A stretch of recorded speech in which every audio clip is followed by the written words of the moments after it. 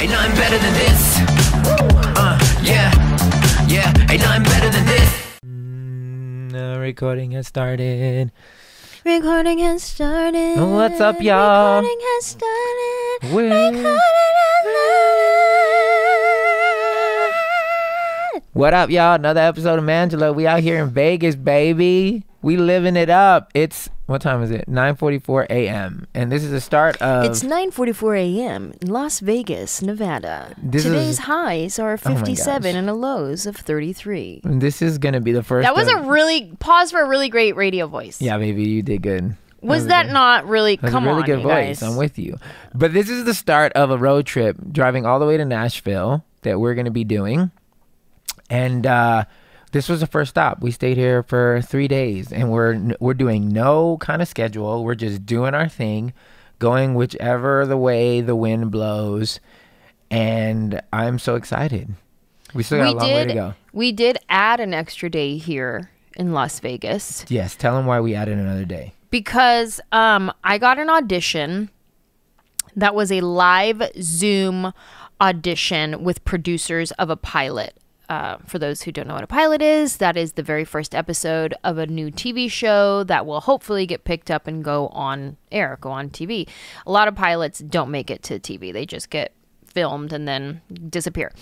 So anyways, it's pilot season, so I got a lot of auditions coming in my inbox, and this one was with producers live on Zoom as opposed to just filming myself and sending in the tape. Which is a good thing, because once you go to producers, it's usually the second or third step you get. Yeah, so once you're with producers, the next step is you test for the role and either book it or don't. So we were supposed to be on the road. My appointment was 5:30 p.m.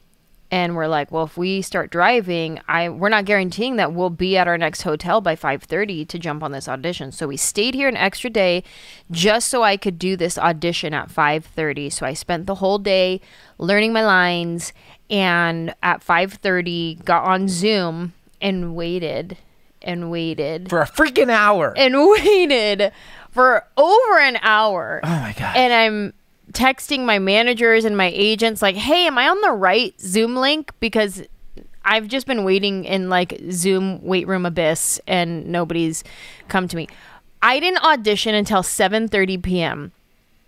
that night. And I did good. I did it one time and they're like, that was so funny. Thank you. And I'm like, oh my God, this took me 43 seconds to do. The whole time she's waiting, I'm getting upset. Yeah. I'm getting mad. I'm getting agitated because I don't like, obviously, she stayed in. Okay, she stayed in all day to work on this audition, the past 2 days. And I've been out just, exploring Vegas by myself.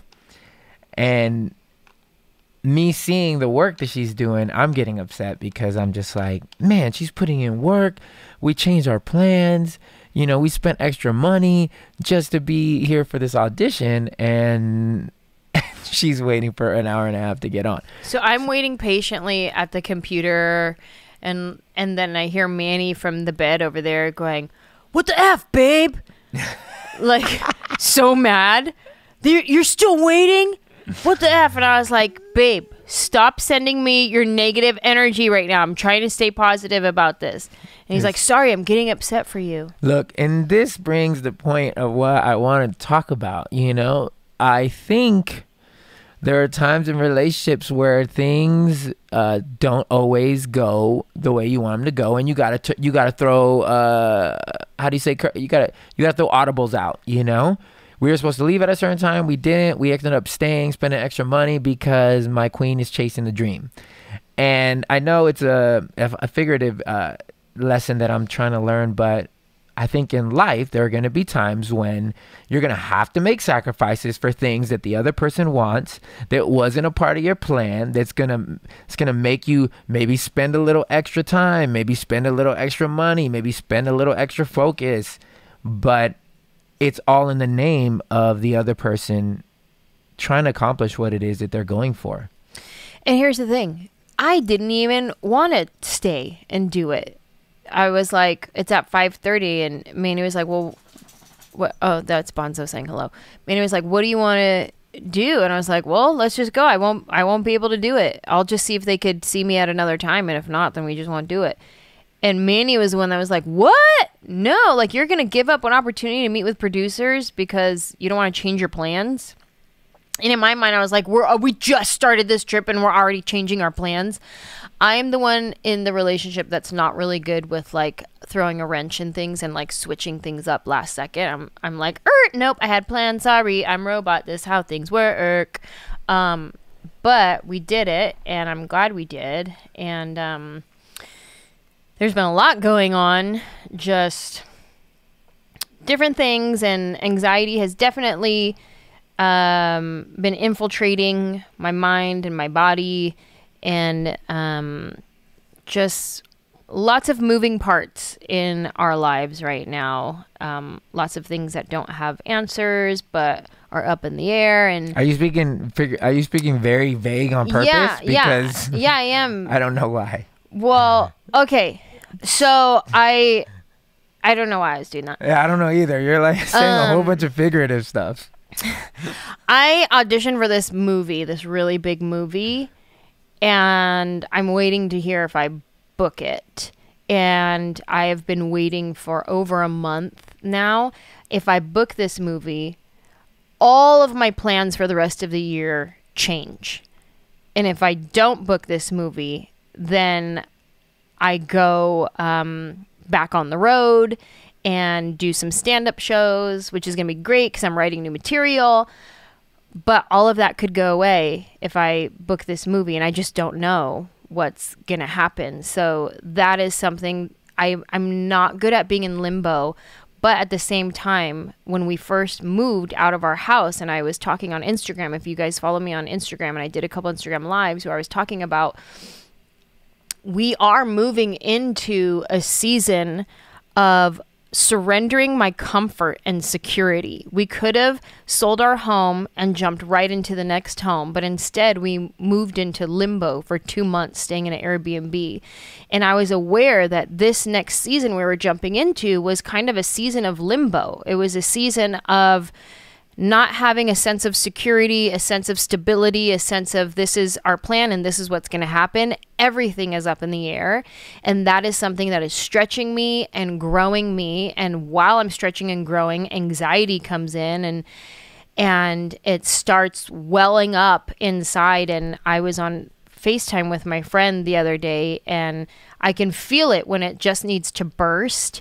And finally it burst, and I just kind of had a breakdown moment, but it felt so good afterwards, after I like got all the anxiety out in the form of tears and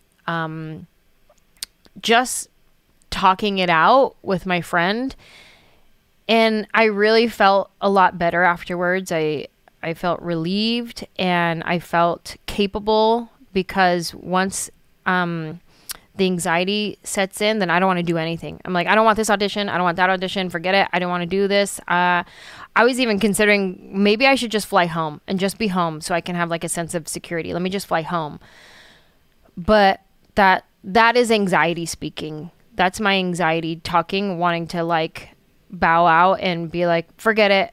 I don't want to do anything. But then that's such dangerous ground, because that's when you let your anxiety keep you stuck. And there are people in that situation that are stuck in their home, that are stuck in a job they don't want, or not attempting their dream because anxiety keeps them locked in. And I didn't want that to happen in my life. So I was very grateful that I had a friend to burst open to and walk it out, talk it out, and pick my bootstraps back up and be like, okay, no, and then flip the switch and thank the anxiety. And I started to thank my anxiety for showing me that I am talented and that I am gifted, so much so that I have all these opportunities coming my way, that I have all these auditions coming my way. So what felt overwhelming, like, oh, I have to do this audition, I have to memorize these lines, I have to memorize these lines, I have to do it by 5:30, I have to do this and that. And it's like, no, actually, thank you, anxiety, for reminding me that I'm talented, so much so that I have all of these opportunities on my plate. So thank you. And just flipping the script on my relationship with anxiety. Yeah, that's beautiful, babe. That's a lot of self-reflecting. Yeah. And I love that, because I get to be a part of it all. And you helped me this weekend because I did some self-reflecting. I learned 2 things this weekend. One, and I'm staring at the camera because we got to stare at the camera when we talk, babe. Oh, I thought. One, okay. One thing I learned. I thought we talked to each other. We do. We talk to each other, and then we stare at the camera too. Okay. Just so that they can see us. One thing I learned was my babe called me out because I was answering somebody on Instagram in a way that seemed offensive. And on the Knights page, I don't really, the whole idea is people get their own voice. They're able to express how they feel, even if they disagree with what we say. And so if I come off sounding defensive, it's not a good thing. So I went back, deleted my comments, and it's always tough to be corrected, I don't like being corrected, but at the same time I do, because correction leads to wisdom. So I'm grateful that you did that.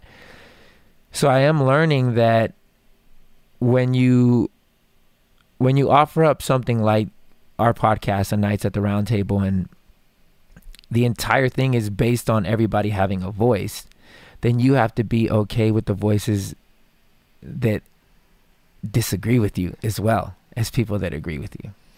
Because the whole point of this thing is to open space for people who may have differing opinions, maybe living different kind of lives. And so it really did kind of put me in check and like, hey man, this is an open space, even for people who don't agree with you, who may not like you or whatever.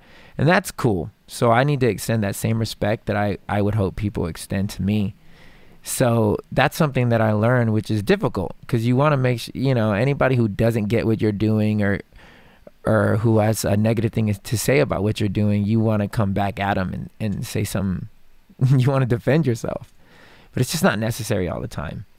And then the second thing was, when I was out at the outlet shopping, I heard my boy on the radio, and he's kind of like blown up. And it's this dude that at one point, I was helping him on his career, and then all of a sudden he blows up, and he's just massive right now. Not a household name, but he's massive. And I laughed because I came home and I was like, babe, sometimes you just got to be okay with the fact that there are people that do it better than you do. And it wasn't, I don't know if it was a lesson that I needed to learn, but there are times where you're doing stuff and you put your effort into something and you want to be great at it, right? And you think you're good, you think you're doing stuff that's good, but you realize, oh, there's other people that are passing me, right? And as Christians, we want to say stuff like, well, this is, but it's okay because God's will for my life and yada, yada, yada. And I believe that stuff. I do. But then there's also times to just admit there are people that are more talented, smarter, and just better at what you do than you. And there was something humbling in that, because instead of looking at somebody and being angry or judgmental or jealous or any of that stuff, sometimes it's just like, this person is just better than me. They're just better. The dude could just rap better than me. And that's just it. It's like there's no and there's always someone better. And exactly. But I think there's times where I just want to, nurse my ego and just make excuses. Mm-hmm. But that day I was like, no, I'm listening to this person and I'm like, this dude is dope. He is for sure a better rapper than I am. And it kind of felt freeing to say that, because it's like, don't compare yourself to people who are just maybe better. Well, don't compare yourself, period. At all. Also, when you are falling into that comparing, being honest with yourself. It's good to be honest with yourself. This person, they are way more talented than me. Like sometimes I look at Michael Jordan and I'm like, man, I was thinking about this the other day. I was like, not the other day, this morning, I was thinking of his son who went to UCF to play basketball. And his son is not Jordan. He has the last name, but he's not Michael Jordan. Mm-hmm. And I thought about his son and how he walks around, and there's probably not a day in his life that goes by that he does not see his dad on somebody's clothes. Wow. That Jordan sign on somebody's clothes or on their shoes. And he has to think, that's my dad. Mm-hmm. Like, that's my dad, right? And I feel like there's a sense of pride there, because who else gets to say that? Maybe the kids of the owner of Nike. Like, anytime they see a swoosh, they're like, It's my dad. Mm-hmm. You know, but I believe I was trying to channel his emotion and like thinking, man, I want to be like my dad. I want to be like my dad. I want to be great like my dad. And there's a difference between wanting and then doing. I could want to be Jordan all day long, but do I really want to put in the Jordan work? You know what I'm saying? Mm-hmm. Do you really want to do what these people that you may envy or idolize do? Like, do you really, really want their life? And when I think about it, the more I think about it, when I start comparing myself to people, 9 times out of 10, I don't want their life. Mm-hmm. And Sinbad said it once. He's like, you just want their money. Mm-hmm. You don't want their life. You just want their money. That's true. You just want to skip the hard work and just get their money. I want Kevin Hart money. I don't want Kevin Hart life. That guy is so hardworking. I do not envy that hard work. I'm like, you go on with your bad self. Enjoy your millions upon millions from your work. I will enjoy. I know. I follow Mark Wahlberg, and that fool just posted today. 2:30 a.m. club. Work hard. Be purposed. This fool's up at 2:30 with 6 other people. Hey, you. And nah. Here I am being like, you know what? It's hard to get muscles at 40, you know? And this fool is like shredded at 40 something, just doing the work. And I'm here like, no, guys, I don't think I want to be. It's just too hard. No, Mark he works harder than me and he wants it more than me. Period. Mm-hmm, mm-hmm. And don't get us wrong, we work hard, but there's like being honest with yourself about you don't want their life, you want their money, or you want their whatever. But I think it's more so being honest. That hard work. I think it's more honest with your limitations. Be honest with your limitations. Be honest with the drive that you have, the work ethic. Just be honest with yourself. Oh my God, I am well aware that my capacity is not that of a Kevin Hart. My multitasking skills are below average. And well, just your anxiety levels, you know, I know 3 things on your plate and you're feeling the weight of it, and that's tough. Not everybody's built like that, but it's better to just acknowledge I'm not built like that. How did I get here? How did you get where? To this place in life. Like, I don't think I always had anxiety. I don't know what it is. I had it when I was touring. I used to always think that people they didn't want to see me sing. Even though they're hiring me, they're paying me to come out. I always used to think, man, they're not going to want to hear me sing. They don't want to hear what I have to say. And I would feel that all the way until I hit the stage. And then when I hit the stage, I would come alive. But I would hate getting on the plane. I hated it. I hated it. So weird. But I'm grateful I did it. Yep. Grateful. I'm grateful that you do it. Thanks, lover. I love you, Queen. Love you, lover. Well, we're signing out from the Venetian in Vegas. Now we're headed to Sedona. We're going to drop Manjelah on every city that we're at, talking about the things that we've learned during our brief stay at each of these cities. And we're uber grateful that you guys are going to come along for the ride. So we love you guys. This is Manjelah signing out. 10-4.